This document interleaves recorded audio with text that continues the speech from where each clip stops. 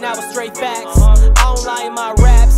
Hunter Biden smoke. The Democrats know that. Biden ain't win jack. The name is Barack. He a little B like the pack. The earth might be flat.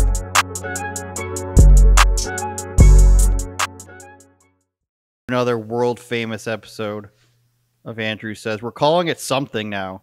John Doyle, Vince Dow, missing Red Eagle politics, guys. What are we calling this, John? You want to call it Maryland Reunion?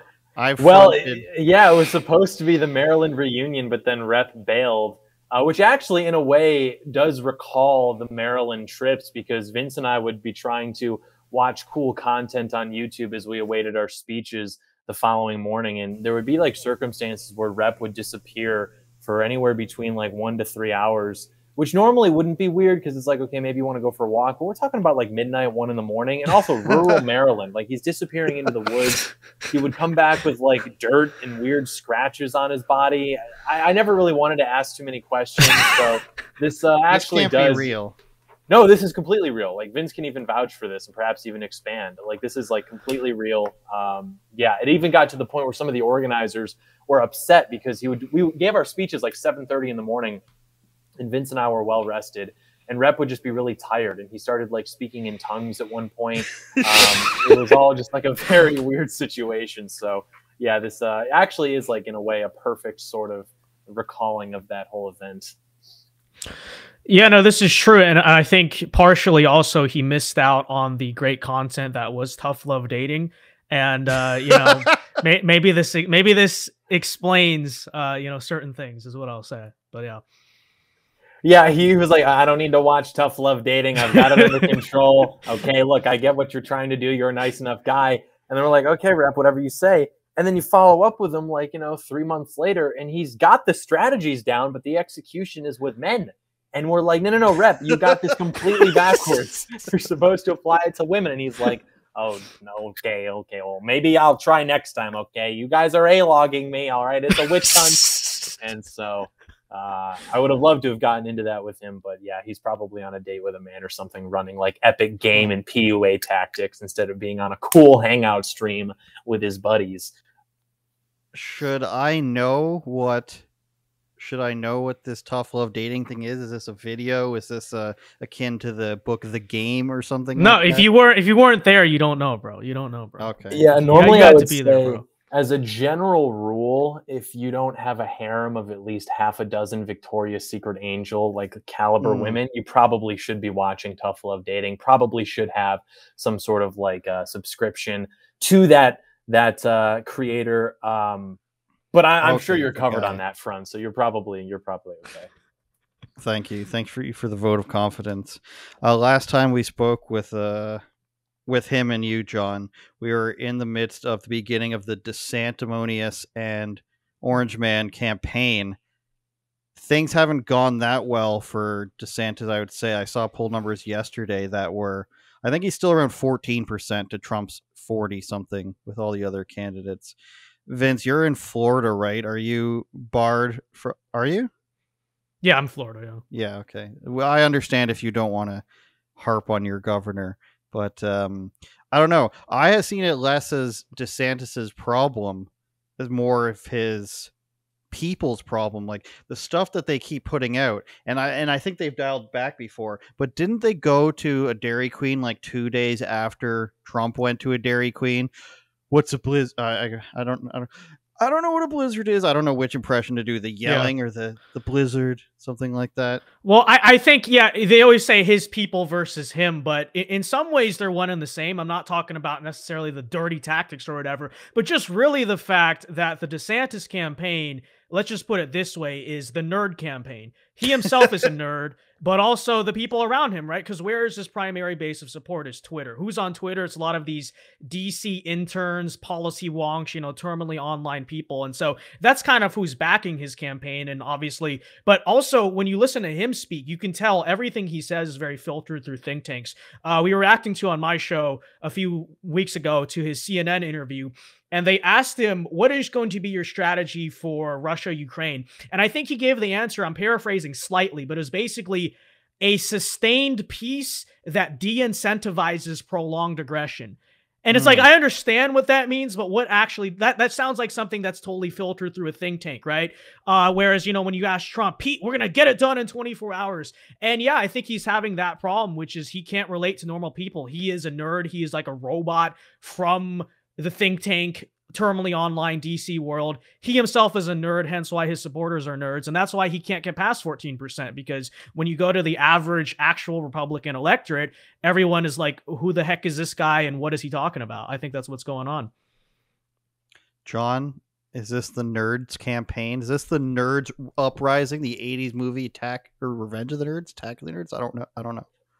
Yeah, no, Vince is completely right there. I mean, the campaign is like just run by dorks. And look, politics in itself is not exactly cool. You know, you're going to have a lot of people involved in it who are like pretty nerdy, pretty weird. But the thing is, though, you've got like politicians like, you know, say Jeb Bush, for example, who can still run like a halfway decent campaign. Maybe he'll try to appeal to normal people and he'll have some cringe moments here and there. But Trump, like in himself, is like a fundamentally cool guy. I mean, everybody loves Trump. He's a household name, cultural icon, and he can try to like, you know, wedge his way into a more like political appearance and it works out for him. But somebody like DeSantis, who is a dork, cannot become like cool and macho. And so this is the problem. Like so much of politics is just public masturbation, where you've got people who just want to be like really smart and taken seriously. And part of that requires them being like the smart person and trying to take smart people ideas and make them appeal to, you know, normal Americans. And so this whole campaign is like sustained on ideas that really don't matter to people who are not heavily tuned into online right-wing politics. And so 2 years ago, it was cool to like be pro DeSantis. And that in itself was because the media was doing a lot of positive PR for him, particularly formerly Never Trump outlets. I think our friend Rep coined the neo Never Trumper term. These types of outlets who were like, DeSantis takes on big tech, DeSantis takes on Disney. But then you get closer to the actual election cycle and these companies have a decision to make in terms of their business. A lot of companies ascended because they were being more pro-Trump, or at least backed off being anti-Trump in 2016, that sort of momentum. And so I think there's like sort of a gamble that's been made where it's like, okay, we're going to shield DeSantis. But now as the poll numbers aren't working out, because as people are exposed to DeSantis more, they're actually more off put by him. I think that media coverage that was sustaining him is largely backing off. And you're still seeing like, you know, the influencer coalition that surrounds him kind of double and triple down, but that's not going to be enough to get him over the line. So it's probably one of the worst campaigns in the history of the country. He's not a good candidate. He makes me uncomfortable. And what's worse is that coalition of influencers. They're all gay and they're all women. And like, they love that one picture of Trump where Trump has the like, you know, flag that says LGBT for Trump. He hangs out with Caitlyn Bruce Jenner. Like, who cares? Trump will hold up anything that has his name on it. You could have like serial killers for Trump and he'd be like, wow, look at this. I mean, I don't know if I saw. He would hold it up because that's just, you know, who he is. You have to explain to me why like Dave Rubin and all these other gay people are, you know, actually supporting Trump. You've got like gays for Trump, sure. But in terms of like the actual homosexual influencer class, like they're all going for DeSantis. The neocons are all for DeSantis. Like, you have to explain why that is. You have a couple gay guys here and there who like don't like illegal immigrants and they want to vote for Trump. That's fine. But in terms of like actual gay right-wing infrastructure, which shouldn't even exist, like why are they all in for DeSantis? Why did DeSantis himself send onesies to Dave Rubin's like kidnapped children? These are all questions I would like to have answers to, but we just won't. So yeah, no, they're all dorks, and I'm really looking forward to them losing so that I can epically dunk on them on all my alts and make them like hurt themselves, metaphorically speaking. All your alts. Real. So now yes. we know who the what's the John Doyle fan page just has every single John Doyle clip is actually just him. No, that I disavow that.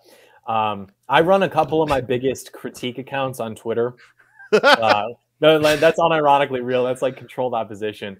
And then I've got a couple alts that I had started prior to being reinstated by Elon. One of them actually, I think now is over 40,000, a pretty big Twitter account. And a Kasperian. Many people enjoy, but no one's ever found it. Our good friend Patrick Casey got close one time, but no one's ever solved the mystery. So you are GOP Josh, it turns out. True. The question I wanted to ask. GOP Josh is like Justin Bieber, and I am his usher. I am like discovering his talents, and I'm going to propel him to absolute stardom. I got a message from him shortly after, let's call it Maryland Reunion 1. and I don't remember exactly what he said, but he quoted something that I said. Like, remember I said like he's some kid or something because I didn't know who he was. He's like, "Oh, I'm just so kid," and I'm just like, "Josh, you're the man" or something. And then I just noticed he doesn't follow me back, and I'm just like, "Damn, this kid's really got me." He said, really "You gotta earn the follow back. You know, it's not free. Do you think his time is free? Do you think his follows are free? Absolutely not." He unironically corrected me. Like, he issued correction to me after that. And then he spoke to me almost like a mob boss because I was like, "Hey man, sorry, I didn't mean any disrespect. I was just, talking, whatever." Because I think I called him a kid. And then he texted me, it's so cryptic. He goes, "You're a good man, John." I was like, thank you. Likewise. So we love GOP, Josh. Oh, what I was going to say about Trump is when you said that, he'd be happy with serial killers for Trump or whatever it might be. I watched a 30-minute podcast of him the other day on the UFC channel. Yeah, I saw that. UFC Unfiltered. They talked zero amount about politics and only about fighting, about boxing and MMA. And they just kept bringing up people that he liked him, and he'd be like, Colby Covington and so don't get along, but they both like me, so I have to support them both. And yes. True. And no matter who the fighter is, whether it's Colby Covington or Jorge Masvidal, who hate each other, he's still going to come out for whichever one has most recently supported him, which is usually both of them, and he supports them all. That interview was actually very telling to me, because Rob DeSantis could never sit down for 40 minutes and just talk about something outside of politics. He just couldn't, right? Whereas Trump, it wasn't forced at all. I mean, he actually just knew the sport, and it was actually a really good conversation. So, and I think that goes a long way. Yeah.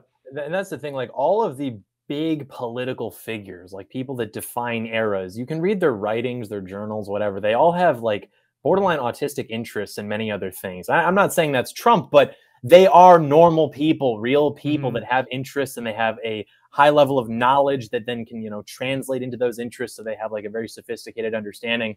Trump has that. Maybe his interests are, maybe more of the common man. Maybe he hasn't read like all of the big brain political literature, but somebody who is like bred to be a politician, followed all the lily pads to become a politician, whether it's, I sat over in JAG and then I took the picture of myself in the uniform and I served, damn it, I wore the uniform. And then I went to the, the law school and the Ivy League, things like that. Like, these people are just not interesting. Like, be a good politician, be a good governor, but you can't unseat Trump. I mean, literally, like, the defining political figure of like the last 40 years. Yeah, honestly, real. And you're not going to be able to unseat that guy without, being better, and you're just not. So it's embarrassing. It's like a real Macbeth type story here. Had all the people whispering into his ear, especially his wife, and then he does it. And I'm not even saying this to be mean. Like, I genuinely feel this. In some of the videos I see of DeSantis, he looks like he's about to cry. Yeah. Like, he legitimately looks like he's just like, can we just please get it over with? Because he's smart enough to know that it's over, but he's got way too much money, way too much, vested interest puppeteering his continuation of this. So yeah, it's going to be pretty brutal. I don't know where he goes after this, honestly. Like, I'm sure maybe he can win re-election, but in terms of like national prospects, might be over. Yeah, I don't know why. That was the most suspicious thing about him running for me was, are you telling me that you're done? Like, you've done everything you can do in Florida already, and you can't wait another 4 years to run when Trump's either he's or lost? He's a career politician, and to him, this was always a stepping stone, and that's just him, he's just total careerist. That's so lame, though. That makes it sound like you don't actually just care about the state that you claim to care about so much. And haven't you ever heard of Vince Dow nationalism? What do you think nationalism and Vince Dow nationalism means? It is a national movement. It is not confined to the borders of a state. So what you're saying is everything Vince does is actually a stepping stone. So you're saying you sound like the Jordan Peterson. Is that a Canadian thing? Nobody knows what it means, but it's provocative. Yeah, exactly. Yeah. Just think of the children. Just think of the young boys. That's a Jordan Peterson thing. We're all the D12 in Vince Dow's M&M world, is what I'm getting from that. On Twitter recently. Someone needs to check in on Jordan Peterson's posting. He spends a lot of time on there. Before we went on, while we were waiting for John to grace us with his presence, Vince, we were talking about how long it's been since we spoke, and I wanted to ask you about the gigantic reach you had from the was it the Vice thing, right? With Asian Americans. Yeah. What doors have been opened? What people reaching out to you? I saw some Michael Knowles interaction that was cool. I like Michael Knowles. Yeah, we did an interview about it. Yeah, it was cool. Right. Yeah. What is other than that, has there been people reaching out? What has Vince Dow nationalism done since then? Well, I mean, I think we just kind of have skyrocketed since then, right? And, you know, the numbers have been good and all that. I mean, yeah, I knew going in too. I was like, you know, if you play this right, this really could be a big launching moment for you professionally. And then when I was in there, you know, I was like, okay, yeah, we got it. But to tell you the truth, I wasn't expecting it to go as big as it did, because initially it went big and people talked about it, it was whatever. But then you had like that second wave, like 2 months afterward, where it just absolutely blew up. So, you know, I'm blessed, obviously. And I mean, I wouldn't say I wouldn't say Donald Trump called me by any means, but I mean, I've definitely built more, I guess, infrastructure or, you know, traction in the movement since then, I suppose you could say. Definitely. Were these people in this very photo? Was it easy to predict what arguments you'd be facing going into that? I know they film like a little sit down with each person. These people, purple hair, perpetually shocked guy. Was it easy sort of to predict their arguments and what you're going to be up against? Yeah, I mean, so I could already tell, you know, I didn't even really talk to any of them in the green room, but I saw the color of the hair and I heard just the way she was speaking, you know, the juvenile way in which she was speaking, and, you know, the effeminate mannerisms of the two on the left. And I basically knew.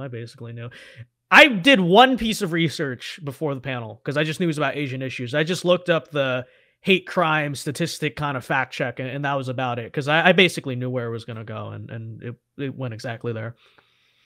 I don't recall, but did the whole Harvard and affirmative action stuff come up? It briefly did, but at the time, I guess the discourse was more so about the getting pushed in the subway stuff. So we talked about it a little bit, but it wasn't really central at the time, which was interesting. Yeah. What's also interesting to me is the grouping in of the Pacific Islanders with all of this. I mean, I'm not sure. Well, I mean, just look at half the panel's not even Asian. You know, it's like you get Samoan guys and stuff. Yeah, like my that. favorite comment on the post was, "Where are the Asian Americans?" Because it's so. And how much does professional wrestling matter to you guys? Samoans, everybody, they wrestle a lot. In the same vein, Jonathan, the dating show, what's it called? The Whatever podcast. Did that expose you to a new, I'd imagine Whatever podcast and Fresh and Fit have a slightly, less political fan base. And then what do they call them? The red pill community, for lack of a better term. Did that open you up to a different audience where you started seeing, interactions and invites from other people in that sort of realm? In a certain sense, but that type of content I sort of abhor. I mean, I have respect for it insofar as like it is content, and the guy who runs it is competent. He's a smart guy, but I kind of hate the whole genre. I think it poisons the well. I think it's like you mentioned, Revenge of the Nerds. It's like pornography. I mean, guys can watch that and be like, "Yeah, Andrew Tate, tell her that she's a stupid bitch." It's like, and then on the other hand, it's like some like a woman's gonna be like, "Yeah, OnlyFans whore, tell him off, and that we can be strong and independent." It's all just like bigger, like people. And I like Andrew Tate for what it's worth. I mean, on some things like the Muslim thing, I think but. As a figure, I think on the net, very positive. And honestly, I think a lot of the pushback he gets is because his existence opens up doors to have conversations about the nature of women and the nature of men that people just don't want to have, especially with some of the criminal charges he's been going through, frankly. But anyways, so I went on. But the thing with that kind of content is people are saying things. And sometimes, like, I felt sincerely on that panel, or just with the whole genre in itself, like, I don't understand what they are trying to say. It's as if they're just trying to prove that they can speak English. Like, they'll be on there and I'm watching this content and they're just like, if a man is high status, he can leverage being high status to get himself a woman who's hotter and has a lower body count. Like, yeah, like sure, like why are you saying that like it's some like profound, like obviously that's true. Like why is this like what we're doing? Who doesn't know that? It's like they're saying that just to say it. And it's like you've got these guys who are, you know, relatively famous, relatively influential, have a bit of money, and they're just like, relax, little bro, I'll tell off the thought. And you've got like Chud Jack, thank you, you know, tell her off. And like that's like who the content is for. So I wasn't really going into that situation like thinking I was gonna, you know, get a lot of new fans. I picked up some people, but the Vice panel definitely, in terms of like where you want to insert yourself, was the better calculated move there. Very good opportunity, because those are people who are at least intelligent enough to, you know, acknowledge the existence of political discussion. People who are trying to do that in a more like relationship type of way. I mean, like, you're not going to reinvent the wheel. Certainly there are more modern dynamics to be explored, but yeah, I tend to just think that content is like poison. I mean, you're representing like both extremes of just like either OnlyFans thought or like red-pilled alpha male. And in most cases, I mean, that should have been dead. That stuff died out like at least close to a decade ago, and now all these people are just riding off Andrew Tate's coattails because he blew up about a year ago. And so now you've got this sort of like second wave red pill alpha male stuff. And, you know, for what it's worth, a lot of that stuff is good information for guys to have, because maybe they didn't grow up with brothers, maybe their dad didn't teach it to them. But at a certain point, it's just like, I don't know. Like, do you think Napoleon ever went to a seminar of like how to be a, you know, a better man, how to lead, a cold shower? It's like at a certain point, this is just innate. It's just genetic. Some people are just predestined to be mediocre, like most people, actually. And so I think it is good to maybe help people reach their ceiling, but at a certain point, it's disingenuous telling people like, if you buy my course, you're going to stop being like a wagey. Like, some people are destined to be like gas station clerks. Like, it's just like what it is. So I don't know. Yeah, I have a friend who loves doing his monotonous 9-to-5 job. It's very strange. And shout out Joaquin Phoenix for the Napoleon reference. There's even a she version now, Pearl Davis. Do you guys have any thoughts on her? She's really, to me, you don't want to talk. What is that? I don't know. I haven't seen a lot. From what I've seen, it makes me want to kill myself. But it's just, I don't know. It's like, it's the same thing, you know. It's just like she's talking about like women are hotter when they're young. Boom, roasted. And it's like yes, yeah, sure. But I don't know. She's like mid. Honestly, that's what's offensive to me about it. It's like, you know, you have to be like hot. That's like the deal. If you're going to talk about being like an alpha male red pill guy, you have to have a bit of money. You have to be good looking. If you're going to talk about how to leverage your value as a woman, you have to be hot. That's the rule. Why are you with the like who security? Like, who let her in? I don't get it. So I don't know. She's going to see this and she's going to be like, John Doyle's right. I am unattractive. What about I forgot about this. I can't believe about it. The Black History Month video. My God, yes. The living room was a rockin' during that video in this Canadian household. Let me tell you. Fallout. What took so long? Did anything, you know, happen afterwards? What's something we don't know about the video, which was you going to an HBCU during Black History Month and just, you know, sans, which means, I guess nobody's Canadian here but me, without the binder full of stuff, which you explained in the video. Take us through that. Was there any point where there was, you know, regret during it? You thought maybe things are going to get out of hand. I think you left when you thought things were going to get out of hand with the police. Give us a little bit of insight on that. There's no such thing as safety or danger. There's no such thing as ethical or unethical. There is only content. Obi-Wan. There is only content. So I walked into it. People were like, "Oh my gosh, you were so brave." I was unable to experience fear because my priority is not safety. It is content. It was like a very real, sort John. of like, no, seriously, it was like a very sort of tranquil state, because I'm like looking death in the eye and I'm like, if you do this, I'm getting content. I'm like, I don't care. So I don't know. The point of that video wasn't to, and so like a lot of people are trying to, you know, outflank me from the right and be like, Doyle thinks he's going to have a Socratic dialogue with, you know, people who are racist against white people. That wasn't the point. The point was to show, and I explained this in the video, the point was to showcase how largely impossible that kind of dialogue is between, you know, like young black students and, you know, normal young white people or whatever.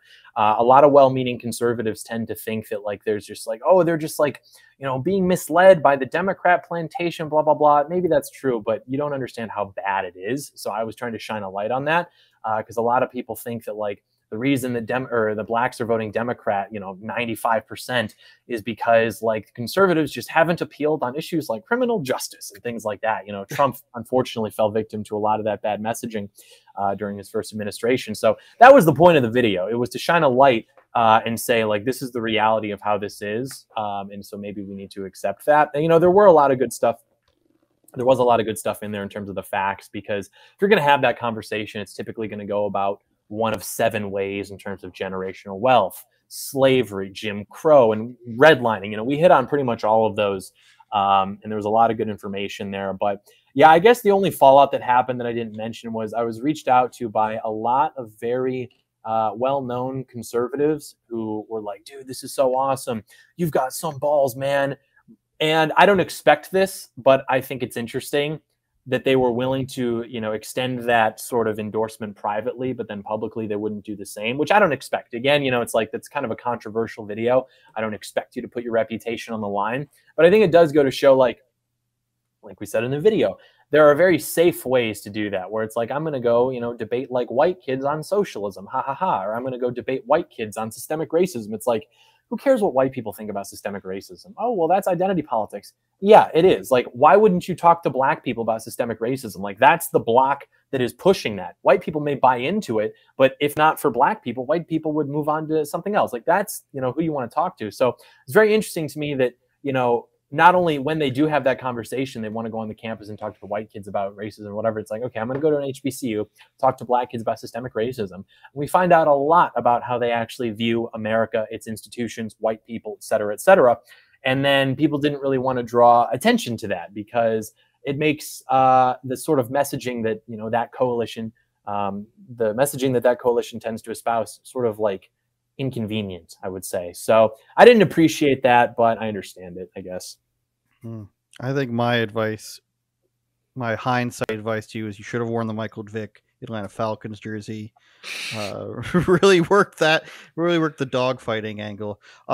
What I did notice, though, on a more serious note, is that a lot of the justifications for many of the viewpoints expressed on that episode were, you know, 100 years ago this happened, or 60 years ago this happened, civil rights movement, Jim Crow laws. Why do you think there's such an inkling to go back to historical wrongs or historical injustices amongst this group, where clearly they're taught a lot about this? You had a lot of these students come up in different instances separate from each other and say, well, what about Black Wall Street? Or what about this thing that happened, which most people probably don't know anything about, and clearly this school is specifically teaching these talking points. Why do you think so many of the arguments you faced were historically based? Like, where if I was to come up to somebody and be like, in 1637, my French ancestors came to Canada and they were treated poorly. You know what I'm saying?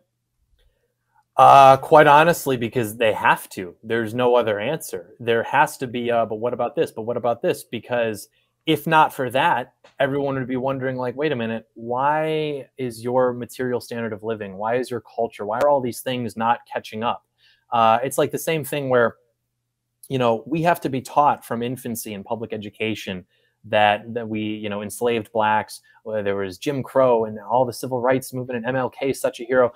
Literally at like almost 24 hours a day, your existence in this country is reminding you at all times that white people have been really mean to black people forever.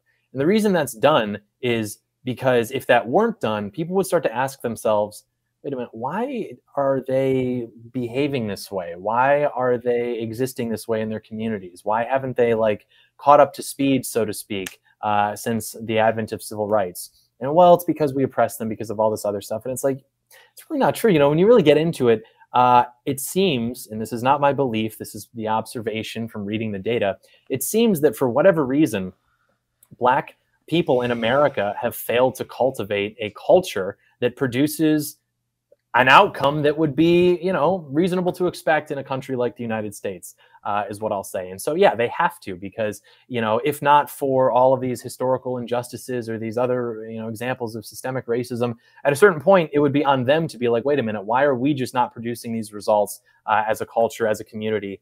So they have to, outsource that blame, because if not the fault of other people, then they would just have to look introspectively, which they don't seem to want to do. And demonetized. Vince, there's an there's an HBCU in Florida A&M. It was just in the news because they you see this? Some rapper shot basically what I'll call a murder rap music video in the football dressing room there without permission from the school at all. So the entire football program is on suspension right now from top to bottom, which is pretty interesting.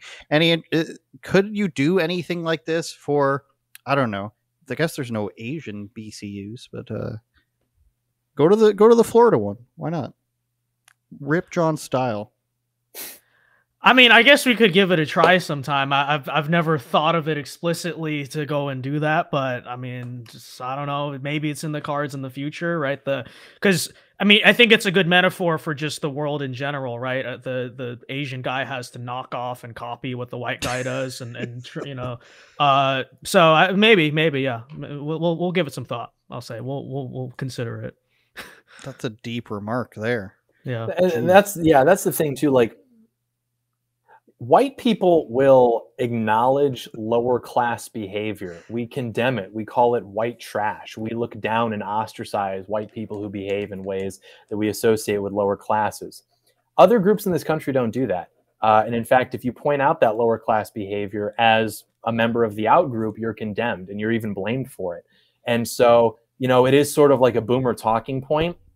But when you really dig through the weeds, it's absolutely true. And that was the point of the video, was to say, like, yeah, Black Americans are completely and wholly responsible for the way they exist in this country.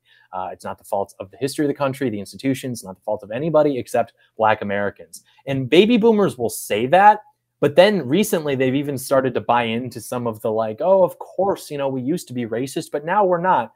No, I don't buy it. And I know it's not true, actually, because I've read the relevant literature. I've done the homework. So that was the point of the video, is to say that, like, no, this isn't true.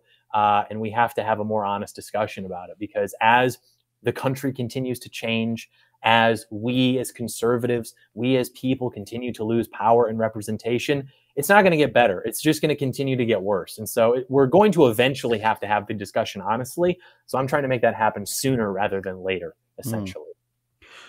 My African friends were very quick to say that American, well, in this case, Canadian Black guys bothered them to a degree. One was an Eritrean guy and one was Somali. Somali guy, very rich, hence why he was in Canada. But yeah, they were just like constantly complaining about Black guys, which is funny in a sense. But I identify... You guys, I really identify with the way you were saying about the lower class. I get harped on for being Canadian from John. Very racially charged things he says to me. And then I get the French angle from my friends. So I get it in all directions. But so I would just like to particularly victimize myself. And I mean, I don't know if we're supposed to say it like this, but there is something very dysfunctional about what you would call overarching mainstream Black culture in America.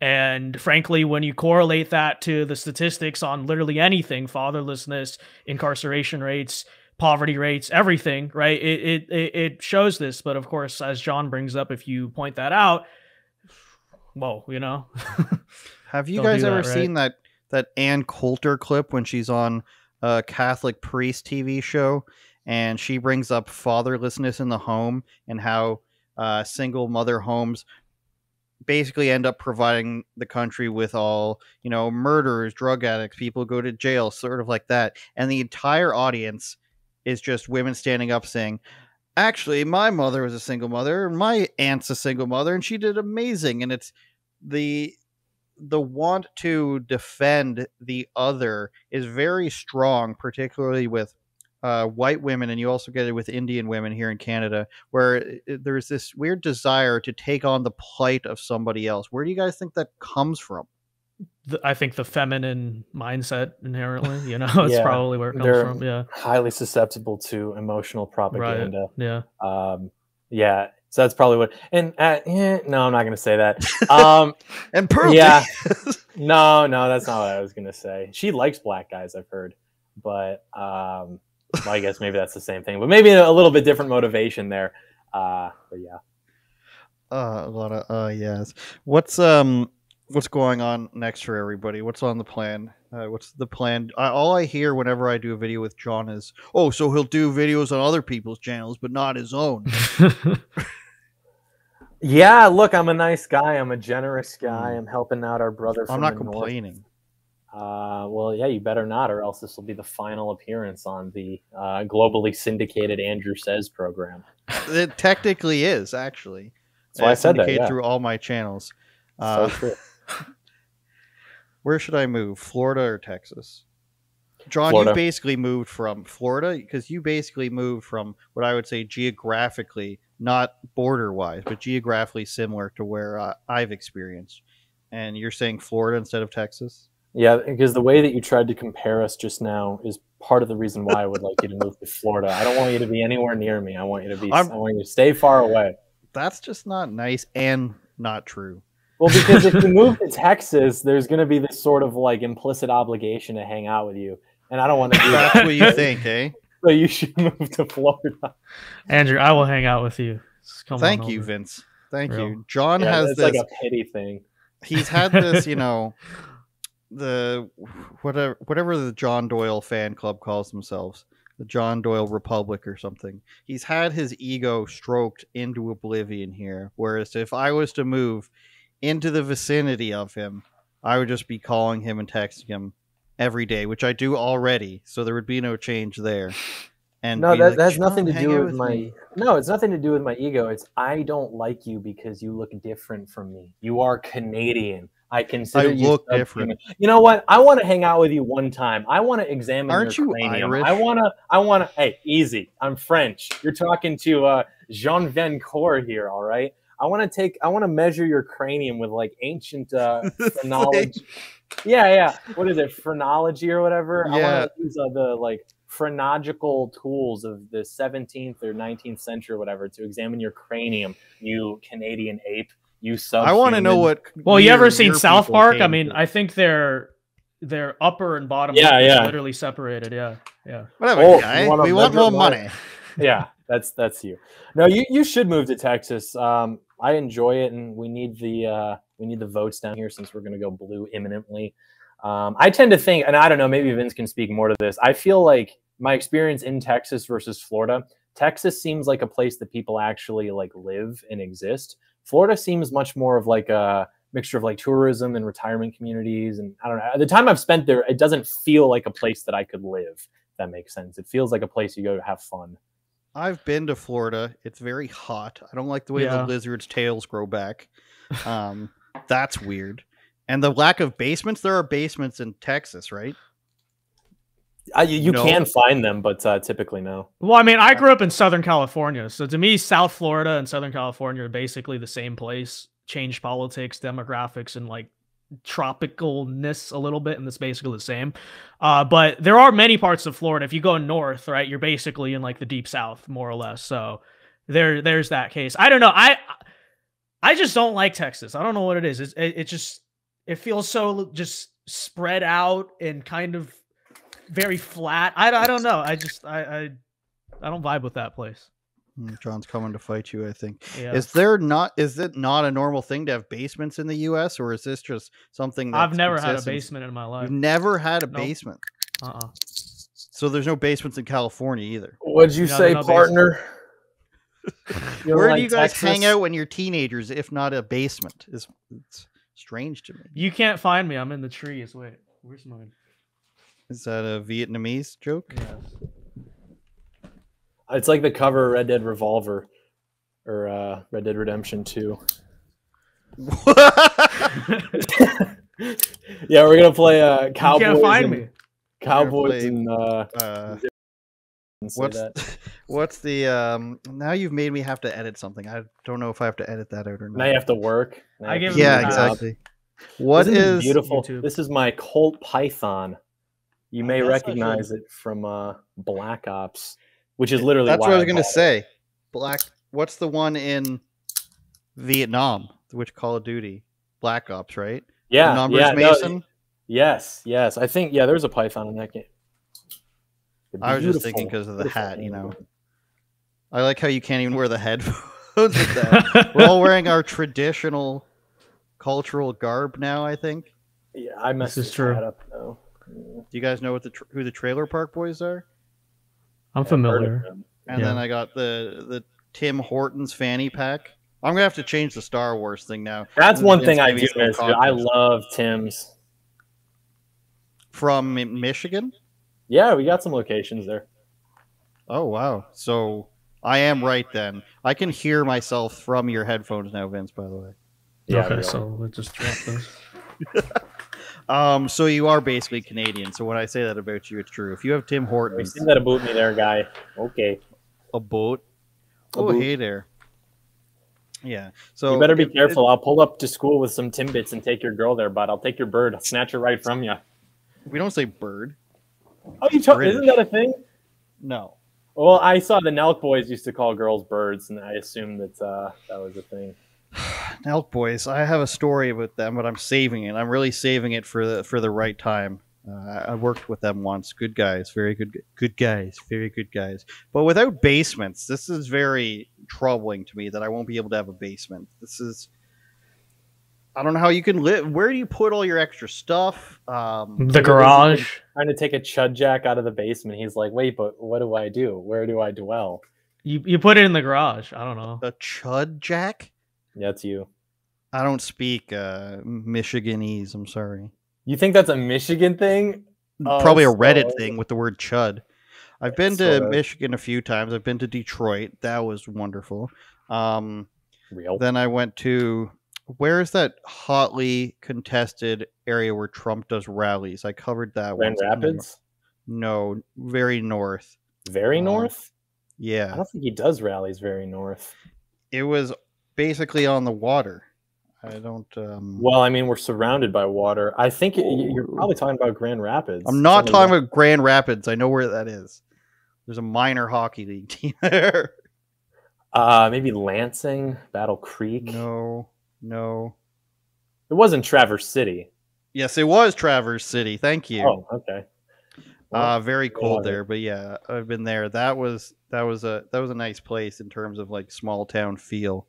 Very cold on the water there, so that's what I'm used to. I've never been to Texas. I've been to Florida as a kid. Did the old Disney World trip, NASA, and everything. Humidity, and you're right. We did stay at the time. My mother was with some guy, and we stayed in some his parents' retirement facility, which was trailers and crap like that outside of Orlando.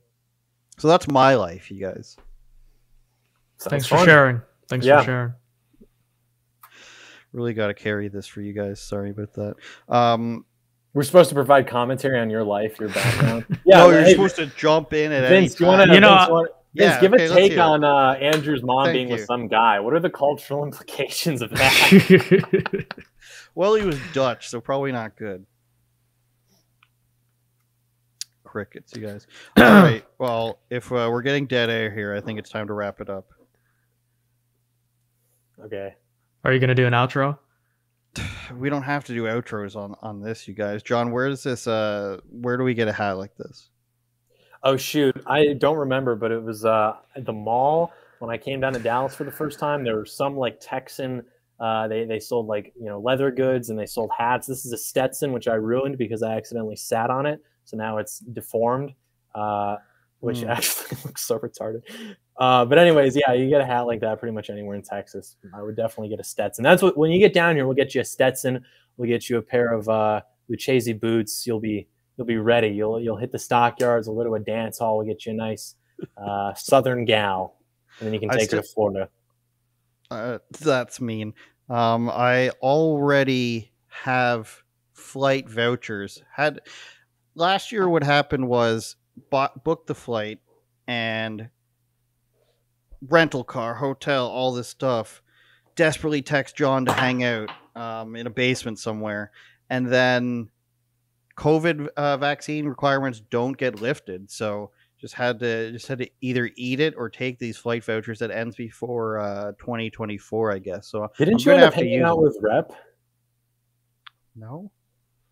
Okay, because I remember Rep told me a story. He was very vague about it, but he was like, "Yeah, John, there was some guy that wanted to hang out with you, but you flaked, and so I ended up hanging out with him, and he tried to kiss me on the mouth." And I was like, "That's really weird. Please let me know who that is, so I don't ever get into that situation."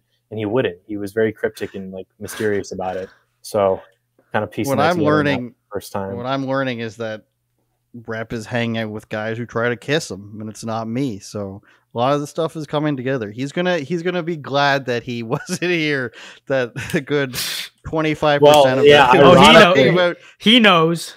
Ironically, he's probably not here because he's doing exactly that. You know, at any given time, if you cut to Rep, like in GTA 5, you switch to a character. If you cut to Rep, it is more likely. It's more likely that he is kissing a guy than it is that he's not kissing a guy. Anytime you cut to Rep, it's like a 50% chance +1. If you flip a coin, there's a greater chance that Rep is kissing a guy than that'll come up on heads. It's like Trevor, I guess, in GTA 5. You cut to him and he's like naked in the desert somewhere. I don't know Rep well enough to rip on him this hard, so I'm glad you guys are filling in that gap.